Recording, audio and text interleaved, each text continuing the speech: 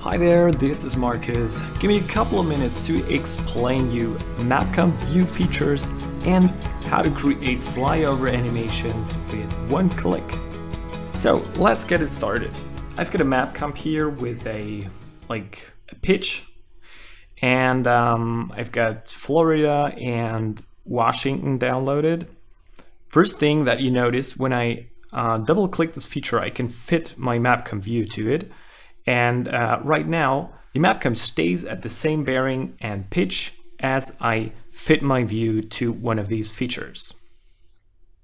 But you might want to have a certain view with a certain bearing and pitch for a certain location, so a certain feature. And we can do that. So I'm fitting my view as I want it here for Florida. And right now, what we're going to do is we're going to add a Mapcom view feature. I'm going to call this Florida.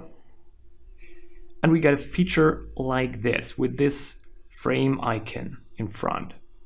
And we can do the same for Washington. So I'm double clicking Washington here, and I would like to have my pitch and bearing reset for this feature. And same as before, I'm going to hit Mapcom view here, type in Washington, and now I get two features. And these view features consist of the latitude, longitude, zoom, and the bearing and the pitch. So when I now jump back by double clicking my Florida feature here, we've got the bearing and pitch that we just had set up. And if I jump to Washington again, our bearing and pitch is reset to 0. Now this comes pretty handy, especially when animating views. So let me show you how to create a flyover animation. Our Mapcom is located at Washington, and I'm going to select Florida here, and we can now click Animate View to Feature.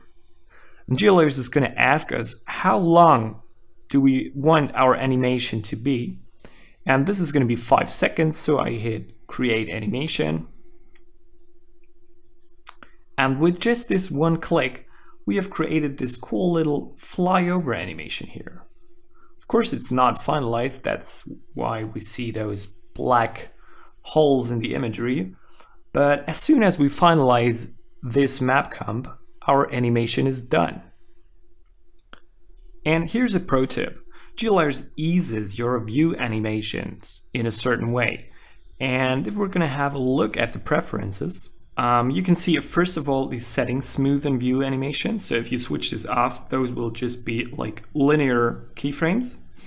And we also have a ease in and ease out amount.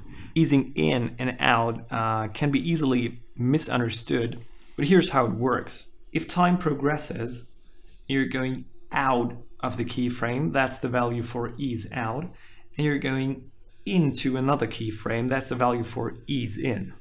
And you can play around with these values to achieve different results. Those settings will apply to each animation GEOlayers creates on your view. So I hope you learned a bit about Mapcom view features and how to automatically animate your view.